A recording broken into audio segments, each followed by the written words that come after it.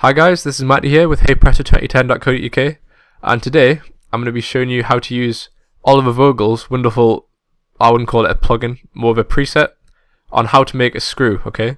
So if you go to his website, there's a link in the description, you just want to download the screw toolkit and head on into Cinema 4D, okay?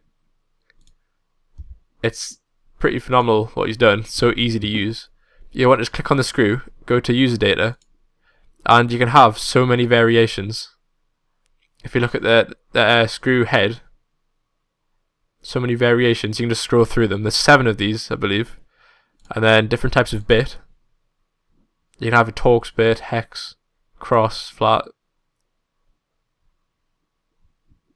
It's so easy to use. And flange bit. And then down here as well, you can change the length of the screw size, literally every single setting you could possibly want. The bolt length as well, ridge count, ridge size. If you want a bolt or a screw, literally anything.